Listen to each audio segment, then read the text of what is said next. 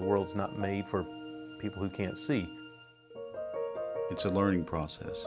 Just grabbing a cane and walking isn't it simple. To see people take advantage of this opportunity to improve their own lives is inspiring. Just watching them grow in front of me. I sometimes feel like I get paid to laugh.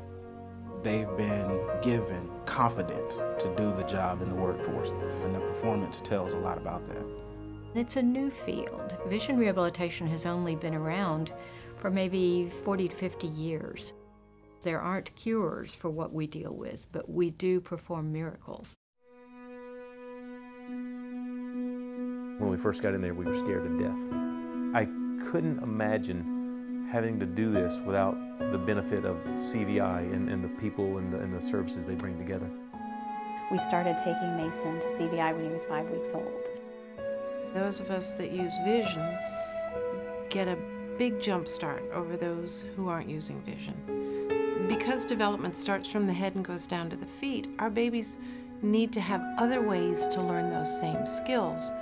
Learning how to implement those social skills and those academic skills and to deal with real life so that they're going to be successful in kindergarten.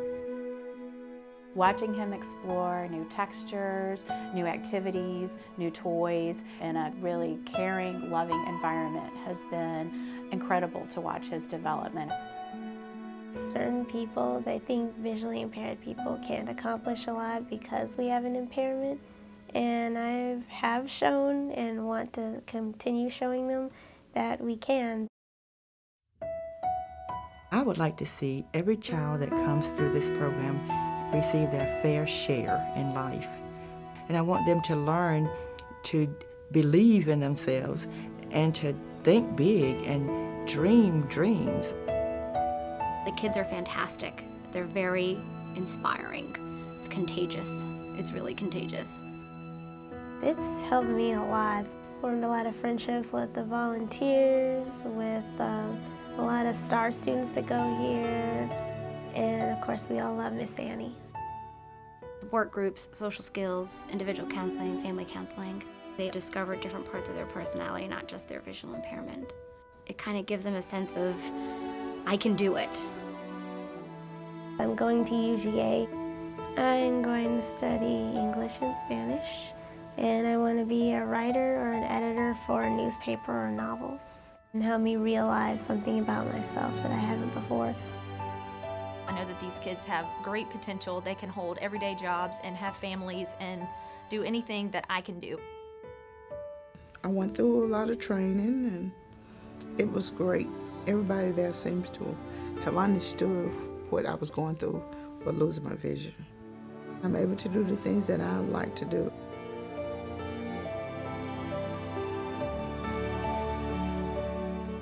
There, people learn how to write their resume, they practice interviewing skills, and they begin working with our vocational evaluator to determine what kinds of interests they have. With technology, I can do whatever I want as long as I'm motivated to do it.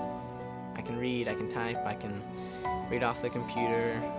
Right now I'm reading a case for an international extradition for a murder case. I'd never worked with anyone visually impaired before. I was blown away. I was blown away. I feel very welcome here, and that's very important coming from not working for a long time and then coming into this. As a manager, you really want to find a motivated employee, and that's what we found in Katoya. Instructors here, many of them have visual impairments. And so there is a degree of empathy. It redirects your way of thinking. To teach them how to cross the street, take them to the airport, put them on a MARTA train, and do things that people probably felt like they weren't going to ever be able to do. We work as a multidisciplinary team. The low vision therapist trains the person to use their vision through these specific devices. Also in the adult program, we work with senior citizens, with the older adults, and their primary goal is to remain in their home as independent as they can. These glasses I got at the center. They're real funny looking. You'll die laughing. Let me put them on the right way, like this. There is a thread that weaves all these people and programs together. Whether it's the Begin children transitioning into STARS or STARS children transitioning into higher education or employment, and then certainly the Low Vision Clinic is a lifelong resource. There's so much more, though, that needs to be done. In Atlanta, people who want to buy special equipment for the visually impaired have no choice but to use the internet or catalogs. The Visibility Store will enable people to try the items before they make a purchase. We have a store, which is a huge step forward. I like the idea of the Low Vision Clinic expanding its services. The main cause of vision loss for working age adults is diabetes. And we all know the epidemic that diabetes is right now. There are about 250,000 people across the state that have significant vision loss. That number is expected to double. The impact is $1.14 billion a year. Our goal is to turn tax users into taxpayers. Even if you're blind, you can sense their smile. To see the children who are now young adults, who had started with Begin and are now graduating from college, is overwhelming. I'm just not handicapped. I just will not allow myself to be. It's been amazing here. I'm really going to miss everybody and everything I've done, and I hope to see them soon. My best wish for him is for him to be independent, have meaningful employment, and have a family and really experience life just as I have.